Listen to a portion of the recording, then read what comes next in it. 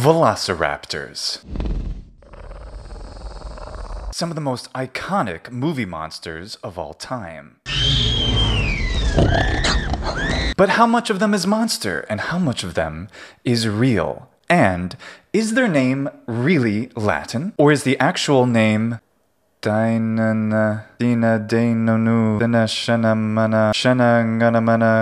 alaikum. Shamalama ding dong. Now, you might have some idea of what I'm talking about, but I bet you don't know the whole story. I'm Luke, and this is polýMATHY. While this is what the 1993 Jurassic Park version of Velociraptor looked like, the real animal actually looked more like this. Or indeed, more like this. About the size and possibly plumage of a turkey. So why does the Jurassic Park animal look more like a 6-foot turkey? Were the movie makers deliberately transgressing against science? Gee, the lack of humility before nature that's being displayed here staggers me. Well, the feathers part comes a little bit later in the story, so stick around for that part of the video. A huge problem with the Jurassic Park dig site is that it's in the Badlands of Montana in North America. But the Velociraptor lived in Eastern Asia, hence one of the species' names, Utahraptor mongoliensis, the swift Caesar of Mongolia. Yet there is a North American dinosaur that rather resembles Velociraptor.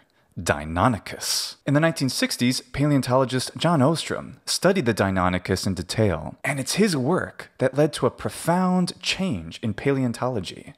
The renaissance of dinosaur paleontology. For a long time, dinosaurs have been conceived of as slow, lumbering, cold-blooded animals. But this swift, agile predator challenged that old view. And Michael Crichton's book, and his screenplay for the Jurassic Park film, put front and center Ostrom's idea that dinosaurs were very active, raptors being one of the most impressive examples of this agility. And thanks to the film, it's this view, the active, warm-blooded dinosaur, that has taken hold in the public conscious. Now, as terrifying as the animals were in the Jurassic Park book, Steven Spielberg wanted something a bit different. And that's because the Deinonychus, called Velociraptor in the book, is only about 3 feet tall. And he wanted them to be about 5 to 6 feet tall, about as tall as a man. Much scarier. So Steven Spielberg enlarged the creature we call Deinonychus from about 1 meter tall to about 2 meters tall. That is, from about 3 feet to 6 feet. It's almost as if Spielberg genetically engineered the raptor to suit his desires with the power of cinematography. The most awesome force the planet's ever seen, but you wield it like a kid that's found his dad's gun. That might be a bit uncharitable, Malcolm. Spielberg did this for a very compelling reason. Having raptors be the height of a man makes the creature incredibly intimidating, intelligent, and working together like humans. They made an even more exciting and terrifying antagonist for the film, even than the great Tyrannosaurus Rex. So why was this souped-up Hollywood version of Deinonychus called Velociraptor? Just because it's a cooler-sounding name? Kind of, but that's actually not Spielberg's fault. Paleo artist Gregory S. Paul published a book in 1988 called Predatory Dinosaurs of the World. And in his book, he tried to revise some of the dinosaur taxonomy. It was evident by this time that Deinonychus and Velociraptor, while predators from different continents, had a common ancestor. To him, it made sense to classify Deinonychus under the name of the creature that was discovered formerly, the Velociraptor. That is, he considered Velociraptor the overarching name, and Deinonychus to be under that umbrella. Michael Crichton had read Paul's book and liked the name Velociraptor over Deinonychus. So the behavioral traits of the animal we see on screen, attributed by Ostrom to Deinonychus, were now transferred to Velociraptor for the book and the movie of Jurassic Park. But that naming convention of making Deinonychus under an umbrella Velociraptor, that didn't stick. By the 90s, the naming conventions had quite stabilized. So now, Velociraptors and Deinonychus, while clearly related animals, aren't considered to be all under the Velociraptor name. Instead, they're all part of the subfamily of the Dromaeosaurids. Dromos, meaning running, and Sauvra, a lizard. So this means the Hollywood raptors ultimately are misnamed. Although at the time, Crichton wasn't exactly wrong, he was just using a naming convention which now is no longer accepted. So from John Ostrom to Gregory Paul to Michael Crichton to Steven Spielberg, the image of the prehistoric animal Velociraptor has been indelibly printed on the collective human psyche as this instead of this. Is Spielberg really to blame? It didn't require any discipline to attain it. So you read what others had done, and you took the next step. You didn't earn the knowledge for yourselves, so you don't take any responsibility. Actually, Spielberg gets credit for an even more amazing discovery. Well, sorta. In 1991, the production of Jurassic Park was in full swing, and the 6-foot-tall raptor animatronics had been built and were already being used. Then that year, an amazing and totally coincidental discovery came to light in the world of paleontology. A large dromaeosaurid, very much like Deinonychus but twice as tall, named the Utahraptor. When Spielberg heard this, he thought he was a genie. A genius. He had willed the velociraptor of his film, the double-sized Deinonychus, into existence.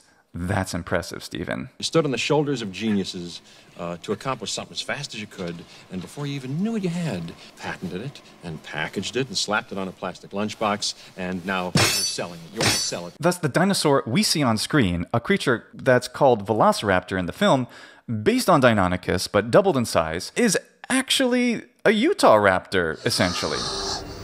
Clever girl.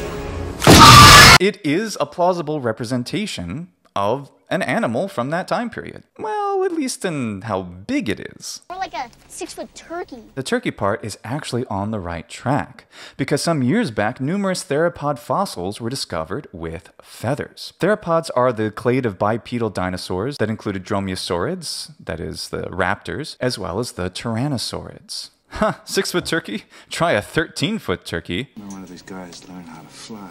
Birds also evolved from theropods. The word theropod comes from the Greek thera, meaning a wild beast, and pous, meaning a foot. Wild beast foot.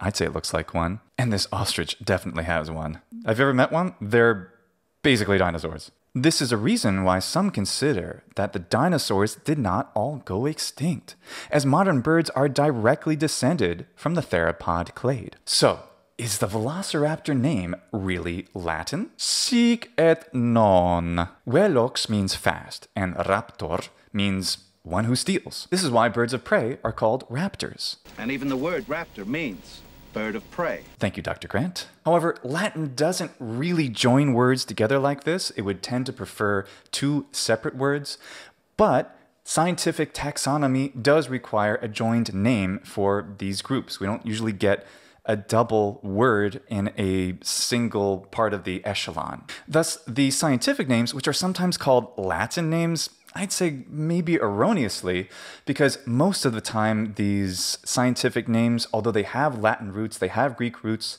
they so frequently disobey the normal rules of Latin grammar and vocabulary and word formation, as well as Greek, that calling them Latin or Greek is maybe giving them too much credit. So they're just scientific names, inspired by Latin and Greek terminology. And that means that pronunciation is obviously going to be all over the place. In English, Velociraptor is a perfectly fine way to say the name. It follows the phonetic rules of English just fine. If we wanted to use an ecclesiastical pronunciation, Velociraptor, and classical, Velociraptor. But I don't think saying those names in normal scientific discourse is going to get any of us too far. Try it though, let me know how it goes. And we just shouldn't get too upset about some kind of standardized or correct pronunciation of the Latin and Greek terms that are used in science, especially in these scientific taxonomies, because a lot of the times these words are bizarre chimeras. And we even get words like Utahraptor. It's pretty obvious that for the past 100 years or more, most scientists don't learn Latin or ancient Greek to any appreciable degree, and that's fine. It just means that a lot of the names they come up with aren't really what I would consider to be really Latin or really Greek. They're inspired instead by them, kind of like Harry Potter. And while as an avid fan of the classical languages, I find this embarrassing, we really just have to roll with it. And that's why pronunciation of the names is actually the least of our concerns. Now, while a Latinate name like Velociraptor, this formation, it's okay, but the formation of words together doesn't happen very often. This does happen all the time with Greek terms. So let's look at the hyper-Greek name of Deinonychus. The roots here are deinos, which means terrible, and onyx, which means claw. This refers to the classic dromaeosaurid sickle claw And he slashes at you with this. that we associate with the Jurassic Park raptors. Clever girl. Now, something interesting here is that the deinos, word meaning terrible, is the same deinos in the word of dinosaur, dinosaurs, terrible lizard, the dinosaur. So why is this name Deinonychus spelled E-I and this one dinosaur spelled with an I? Well, it's the same reason that we spell Poseidon E-I instead of with simply the letter I. I talked about this in great detail in my video about epsilon iota. And yes, Greeks, that's how those letters are pronounced in English. Just as Deinonychus and Velociraptor are the English pronunciations of those names, we're not going to say epsilon or iota in English. By the classical period, epsilon iota was the same sound as classical Latin long E. And that's how it's transcribed normally. When we take Greek words into English, we transcribe them normally according to Latin rules. And the long E vowel of older forms of English went from E to I to I. And now we pronounce it I in modern English. Simon Roper has a number of very cool videos about that subject, which you should check out. So Greek words that get borrowed into English, even if it's directly and not through some ancient way like philosophy, which of course was a word in Latin before it came into the Romance languages, into Middle French, and eventually into modern English.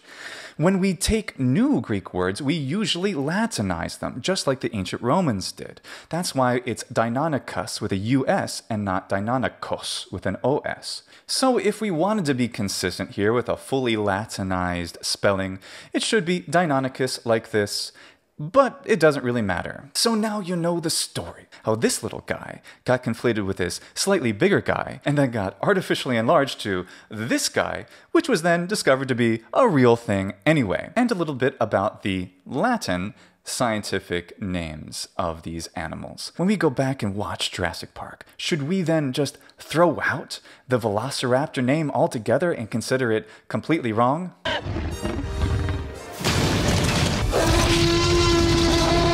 I know this guy would like to throw him right out, but just like many fun aspects of etymology, history, and science, the weird way that these things have come to light is in itself an interesting story and helps to connect us with the etymologies, with the language, with the paleontology and the science, and that's all valuable to know. Overall, Jurassic Park served its purpose, introducing the idea of agile, warm-blooded dinosaurs so deeply into the public conscious that these old, lumbering, cold-blooded depictions aren't really remembered anymore. And that's probably for the best. Thanks so much for watching and subscribing.